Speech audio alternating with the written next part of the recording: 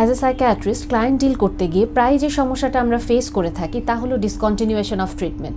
দেখা যায় যে মেডিসিন বলি বা সাইকোথেরাপি বলি, যে কোনো থেরাপিরই কিছুদিন যাওয়ার পরে বা 2টা কি 3টা সেশন নেওয়ার পরে হঠাৎ করে দেখা যায় ড্রপ আউটটা আসে।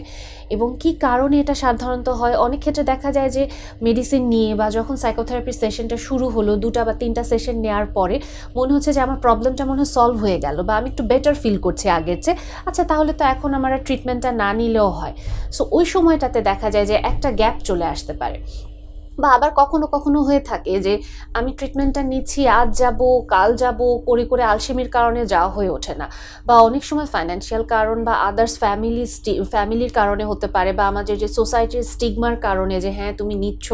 অনেক বেশি নেগেটিভ কমেন্টস, এরকম বিভিন্ন কারণ কাজ করেন। এবং রিসার্চ বলছে যে যদি আমরা মেডিসিনটাকে ডিসকন্টিনিউ করে ফেলি, অনেক ক্ষেত্রে 6 মাসের ভেতরেই আমার যে অসুখটা ছিল বা আমার যে কষ্টটা ছিল সেটা আবার গিয়ে ব্যাক করতে পারে। আবার সাইকোথেরাপির ক্ষেত্রে যেটা হচ্ছে যে আপনি যে প্রবলেমটা নিয়ে আমাদের কাছে আসছেন, আমরা হয়তো আপনাকে প্রবলেমটার আস্তে আস্তে একটা সলিউশন দিচ্ছি, আপনাকে কিছু অ্যাক্টিভিটিস দিচ্ছি, আমরা কথা বলছি ব্যাক অ্যান্ড ফোর্থ, এরকম করতে করতে আপনি আপনার একটা সলিউশন যখন পেয়ে যাচ্ছেন, আপনি ফিল করছেন আমি তো এই প্রবলেমটাই ফেস করছিলাম, এখন আমি তো এখন বেটার ফিল করছি, কিন্তু কোর যে প্রবলেমটা ওটা কিন্তু সলভ করার জন্য ওই সময়টা হয়তো আপনি দিচ্ছেন না, এবং আলটিমেটলি আপনার কোর প্রবলেমটার কারণে আপনার এই সমস্যাটা কিন্তু আবার ফেরত আসবে। এবং তখন আপনার মনে হবে আলটিমেটলি সাইকোথেরাপি মনে হয় কাজ করছে কি করছে না, আমি তো এর আগেও নিয়েছি, কেন ফেরত আসলো। কিন্তু আপনার ডিসকন্টিনিউয়েশনটার কারণে, আপনার কোর প্রবলেমটাকে অ্যাড্রেস না করার কারণে এবং পর্যাপ্ত সময় না দেওয়ার কারণে আলটিমেটলি আপনি যে বেনিফিটটা পেতেন সেটা কিন্তু আপনার আর পাওয়া হলো না।